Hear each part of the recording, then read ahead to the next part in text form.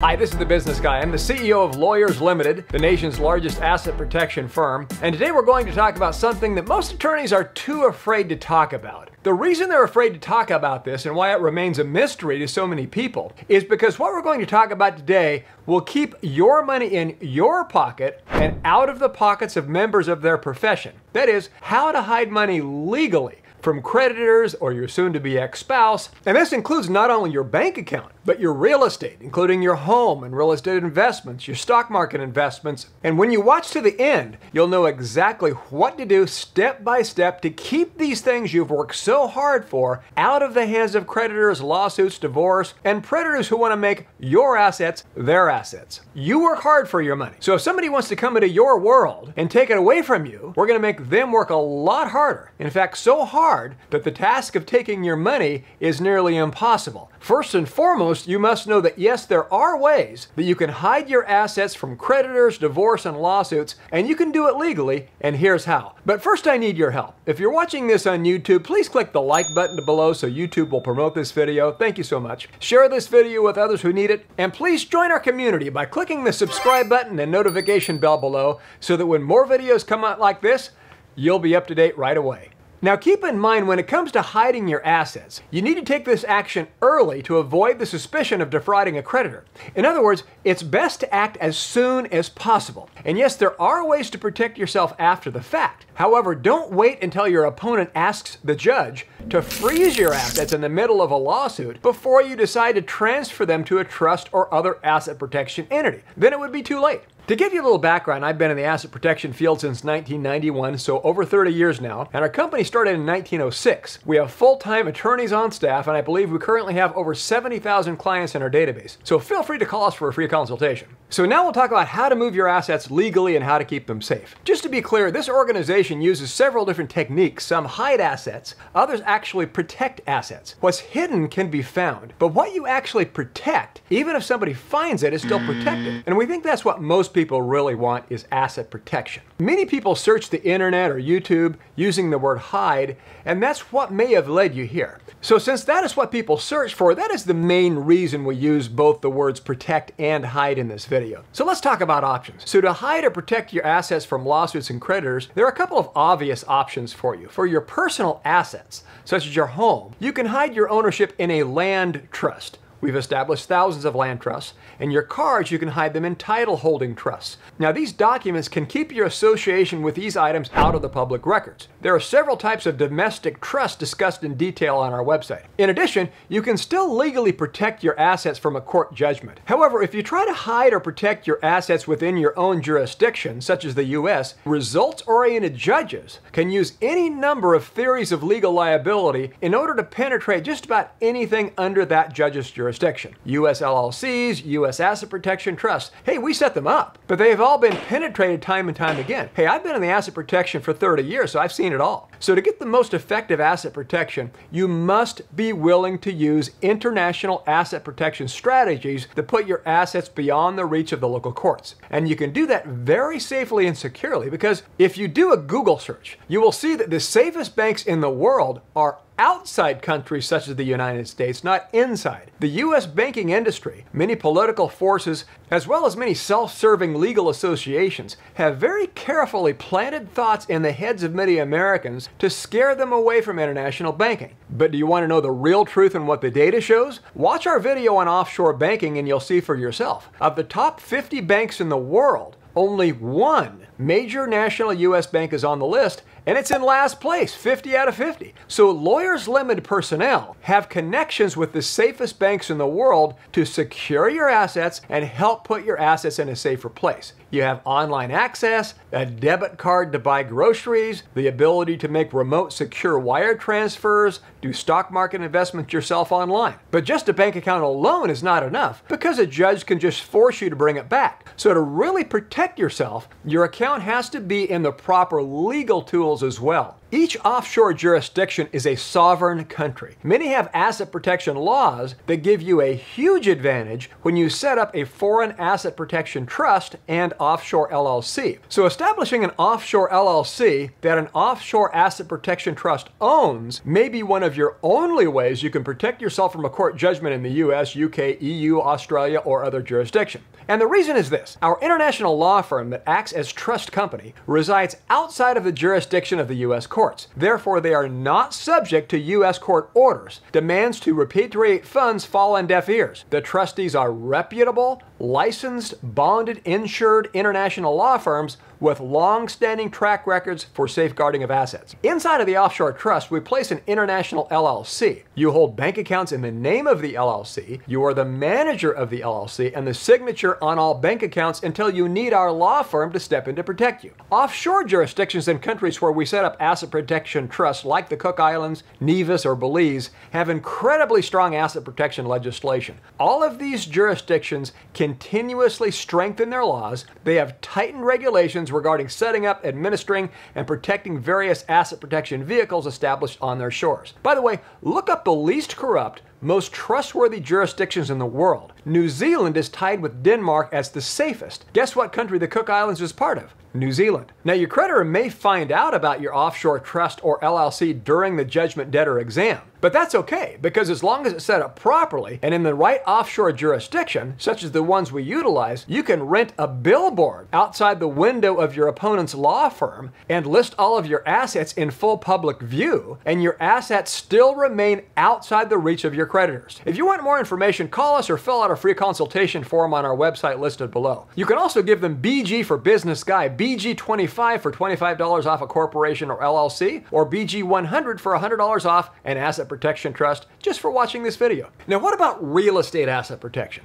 To hide real estate ownership, as we said, we set up land trusts. Someone searches your name in the county recorder's office and they see nothing with your name on it. Then for real estate investments, we stick the land trust inside of an LLC for asset protection and lawsuit protection. Your home, your personal residence, is in a different tax category, so we'll typically put your home into a land trust without an LLC. Finally, we use equity stripping strategies to strip out the equity from your real estate. We record mortgages initially payable to the LLC inside of your asset protection trust. Then we can immediately have an offshore lender purchase those mortgages and place the funds into an inaccessible account in your offshore trust if needed. So we have a third-party lender who gets involved when necessary. So that's real estate asset protection. Call us for more information. Now, if you own a business, it would usually be wise to establish a business entity such as a corporation or LLC. Corporations and limited liability companies act as barriers between your business life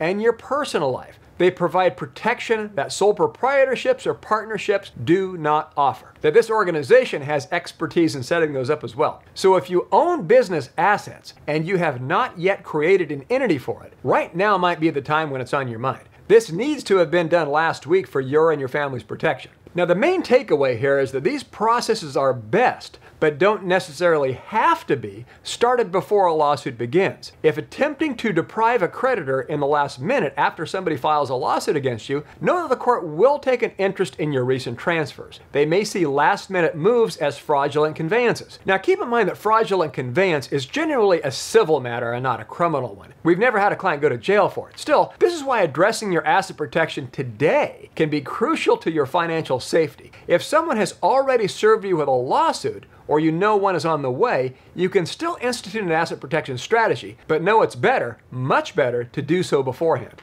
Moving your assets now, before any hint of legal trouble, can help keep them safe and secured. Specifically, using offshore trusts and other asset protection entities makes it even more difficult for domestic financial predators to encroach on your wealth. The best part is, this is perfectly legal. If something is legal and you're better off doing it now than putting it off, it might just be the time to take action. As an example, let's create a little scenario and paint a picture to show you how this is done. We'll do this before bogging you down with all the technical aspects of it all. Let's say Jonathan has $930,000 worth of assets. It could include home equity, funds in a savings account, and a paid-off Mercedes-Benz. What Jonathan needs to do with these personal assets is to put them in the proper legal tools. You can place a home into a land trust and mortgage it to the hilt. We can record a lien against it, then get a third party involved in that lien later if necessary. You can put the Mercedes into a title holding trust and borrow money against it using it as security. The liquid assets, including the proceeds from the two assets mentioned here, are placed into an offshore asset protection trust. Now, Jonathan is smart because he's doing it now before he can even fathom a lawsuit coming his way. He reads the literature and knows the Cook Island Trust, for instance, proves itself effective and consistently protects assets. The challenge is that many people who are not facing imminent lawsuits scratch their heads until they bleed trying to understand every last detail. We call this paralysis by analysis. That same person gets sued and keeps scratching right through to his or her skull until the lawsuit seizes and freezes their assets. At that point, once their assets are frozen, there's really nothing we can do to protect them. That same person will have a $1,500 TV hanging on their wall, pick up the remote and turn it on with no idea how the picture got up there. They're not sitting there with a screwdriver opening up the box trying to figure out every circuit before they watch the latest episode of Grey's Anatomy. They simply turn on the TV and sit there and watch without any inkling of a thought of how the signal gets there and all those pixels dance around the screen to entertain them. Then they turn around and risk hundreds of thousands or millions of dollars they've worked so hard for, analyzing asset protection strategies until a savvy pack of lawyers sneak up on them like a herd of lions on a baby gazelle and eat them alive while they sit there dumbfounded. They get trapped by paralysis of analysis. Take action while you still can and rely on experienced experts. We have attorneys on staff who can help right now. Jonathan now has the meat of his asset protection in an offshore trust. Wham! A lawsuit is filed against him. He's a young doctor who's been hit with a challenging malpractice lawsuit that far exceeds his insurance limits. He knows, however, that he has protected his assets in a Cook Islands trust. His local courts do not have jurisdiction over foreign trustees, so taking them from him is hard, if not nearly impossible to do. The most he stands to lose from the lawsuit is what is readily available domestically. Jonathan made the right choice. Consider another point. You have a protection strategy available to you if you're a business owner as well. This is especially the case if you have prudently formed an entity, a corporation or LLC, rather than remaining a sole proprietor. These entities do not protect against professional malpractice, such as a physician removing a wrong kidney, but they can offer protection against employee and contract liability. Back to personal trust. The Cook Islands doesn't even recognize foreign judgments. Say a court is interested in seizing your assets, and they make a phone call to the trust company. The most they will get is someone who will turn a deaf ear to them, who is not under their jurisdiction. Essentially, what this trustee is saying if they get a call is, "Sorry, I can't help you. It's my legal obligation to protect my client and their assets." They say, "Your courts don't have any say-so here." Again, this is perfectly legal. You can expect the trustee to carefully manage your assets only when you get into legal trouble. When that's over, they simply put the ball back into your court. There's a lot of negative information on the internet about hiding assets in domestic or offshore trusts by forming business entities, etc. But creditors post most of that information in order to throw you off course. You are likely to find these financial predators refer to people who take these intelligent actions as scoundrels or deceptive. It's clear what their goal is, though. They want you unprotected so they have easy access to your money. Things become much easier to them when they find a defendant with easy-to-reach domestic assets. Most trial lawyers don't produce, they take. They want a payday, and the best way to get one is by taking from those of us who do produce. That said, it is important to be very skeptical when reading these persuasive, self-serving, and even cruel articles you may find on the internet to try to dissuade you from protecting or hiding your assets in a divorce or other lawsuit. Remember when we discussed that opening trusts and forming protective legal entities before legal trouble is legal? What these creditors who post this dirty laundry all over the web are doing is they're saying, hey, yes, it's legal, but we don't like it. Well, too bad. Act now. Consumers are not at the mercy of creditors. That is, unless they allow themselves to be. Therefore, it's extremely important to start the process of setting up an asset protection trust, if appropriate for your situation, right now. Then form the other asset protection entities that best suit your needs. Beat them to the punch. You are outsmarting them, and you're doing so legally. Those with the means to sue the little guy will stop at nothing to get your assets to line their pockets with your money. If you have questions about protecting your assets, feel free to call us at 954-400-1050 anytime, or visit LawyersLimited.com and fill out our free consultation form. Thanks for watching. This is The Business Guy.